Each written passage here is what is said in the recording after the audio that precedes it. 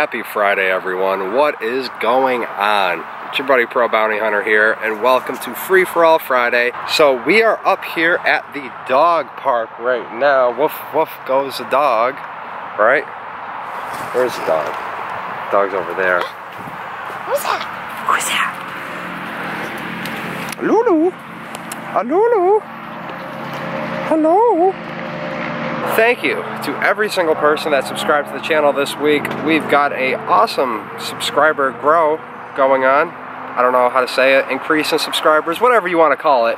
But the thing I want to say is when we hit 60 subscribers, that's like, I think when I checked 2 days ago, that's like seven more subscribers away. I got a couple of things that I'm going to be doing a giveaway for. So I'll probably do 2 of the items on here and 1 of the items on Twitter. So if you're not following me there already, please do that now, PBH365. To get started today, I wanted to talk to you guys about my top 10 favorite shows of my childhood, and let's get started. So for the number 10 show of my childhood, I chose Rocko's Modern Life. If you guys don't know what the show is, it's pretty interesting. It's like the most randomly bizarre drawn cartoon ever, and the stories are so just far-fetched and out there. It's definitely worth watching. Number 9 is Happy Years. The Happy Years. Fred Savage. What would you do if I sang out of tune?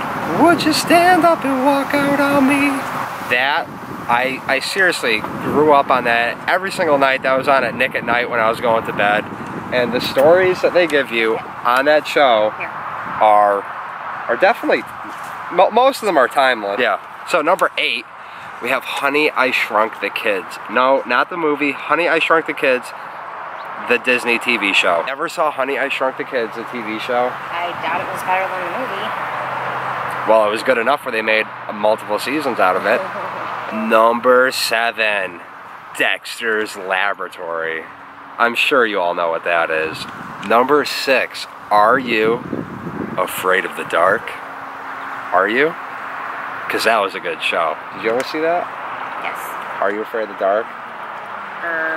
Yeah. Yeah, that was a good show. Number 5.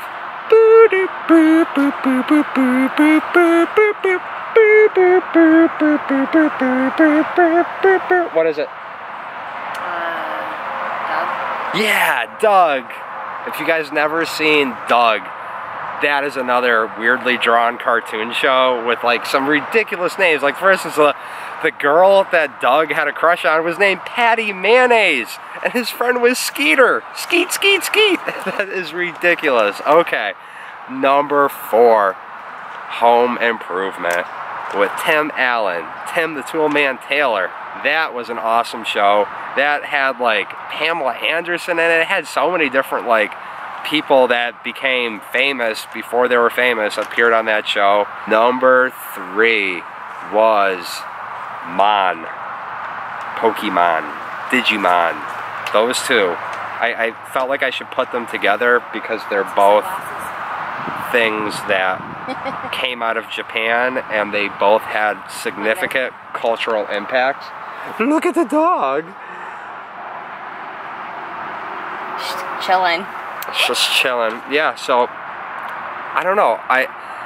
Pokemon and Digimon, it's hard to choose one over the other. Like Pokemon was awesome. They had all these games and stuff for it, and Digimon was just, I don't know, it was a different story. It was something that Pokemon wasn't. It had something like the real world to tie into. So it kind of made it more believable that there were digital creatures roaming through the internet and you could capture them through a digivice. Okay, number 2. Do we know what number 2 is? Seinfeld? Yes. She knew what number 2 was. I didn't even have to show her. You know you're number 1. What's my number 1? South Park. I'm not dumb. She definitely looked at this list before. Okay, so number 2 is Seinfeld, and number 1 is South Park. Seinfeld is a hilarious show made by Jerry Seinfeld, Kramer, George Costanza, Newman.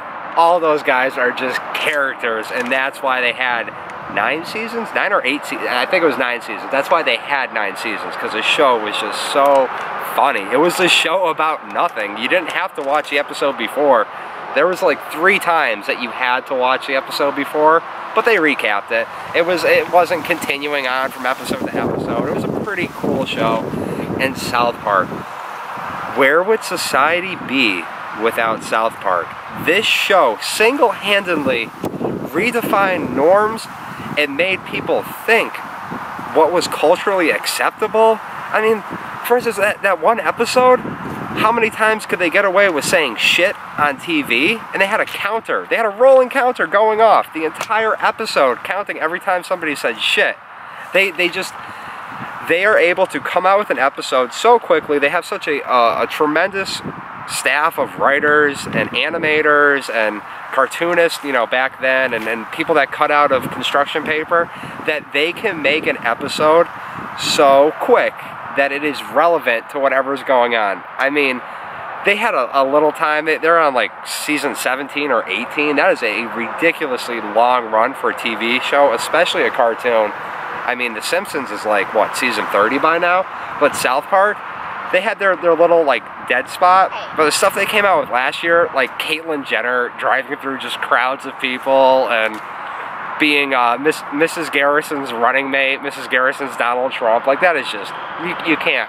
Come on, you literally built up these characters, built these massive backstories behind them, and then you're just continuing on them. When you think that nothing more can be done, they do it. And they rewrite new rules, they break new rules, make new boundaries, make new barriers, and they break them. That's why I love South Park. Okay, so next up is the channel shoutouts. If you guys don't know what I'm talking about, this is the 3rd week of the channel shoutouts. It's very simple to get one. All you have to do is let me know that you have a channel. Send me to your content. Send me a link in a comment on this video. Send me a link and a comment on another video. Private message me, direct message me, whatever you want to do. Just let me know that you have a channel out there. I love watching other people's content on YouTube, and I would love to watch your content, and I'd love to throw you right here, right now, along with these 3 other people. We're going to be doing 3 gaming channels this week for Free For All Friday. Sorry, we just got back from a couple days of filming. I'm sunburnt, my brain's a little fried right now, but that's okay. The 3 channel shoutouts this week are, hold on a second, because I had to take a screenshot on my phone, because I had to turn the internet off, because the phone's almost dead. Hold on a sec. Okay, so the first channel shoutout is going to, can you guys see that? Can you see that? No, you can't see that. Can you see that now? No.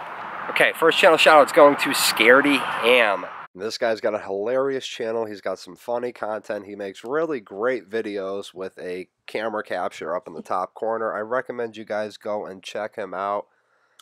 Next up we have Makkis, and he does video game uploads as well. He's a pretty decent Call of Duty player.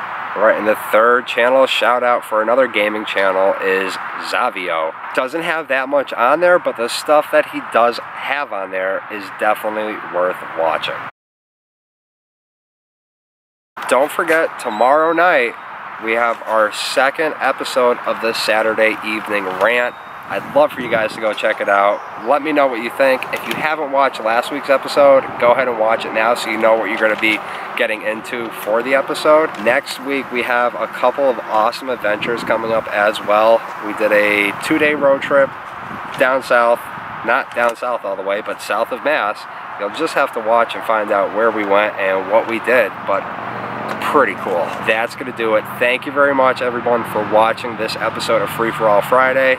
I appreciate every single one of you that subscribe to my channel. I thank you for commenting, liking. I'm Pro Bounty Hunter. I'll see you tomorrow night.